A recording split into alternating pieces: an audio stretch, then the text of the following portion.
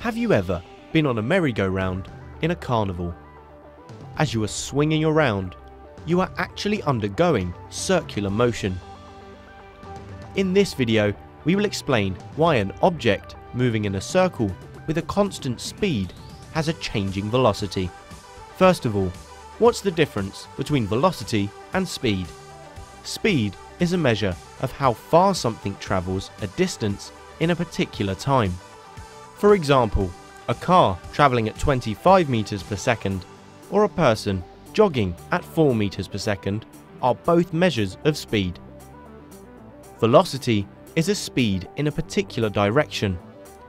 For example, a van travelling north at 25 meters per second and a raindrop moving down at 1 meter per second. For each of these statements, decide whether they are a measure of speed or velocity. Pause the video while you think.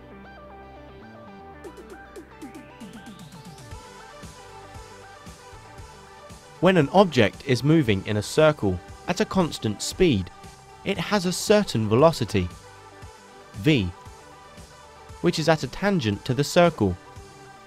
At the same time, the mass is also accelerating towards the center of the circle.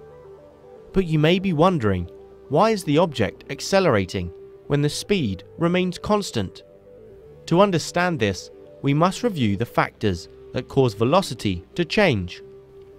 As you know, a change in velocity results in acceleration from this equation. Acceleration equals the change in velocity over time. The two ways in which velocity can change are a change in speed or a change in direction. So when you're moving in a circle at a constant speed, your velocity is constantly changing because the direction you are moving in is also constantly changing. But you may be wondering, what actually causes the acceleration?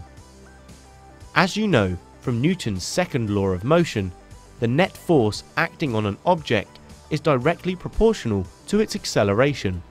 In the case of circular motion, the net force that causes this acceleration is called the centripetal force, and it is always directed towards the center of the circle.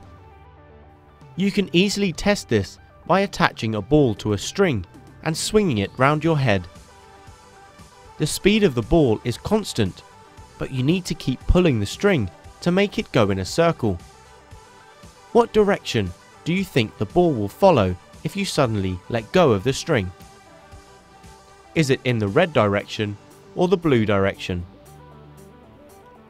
The ball will continue to travel in the same direction, so with the same velocity along the red direction.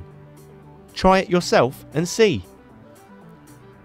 So that's how velocity can change whilst speed remains the same, by changing direction and not speed.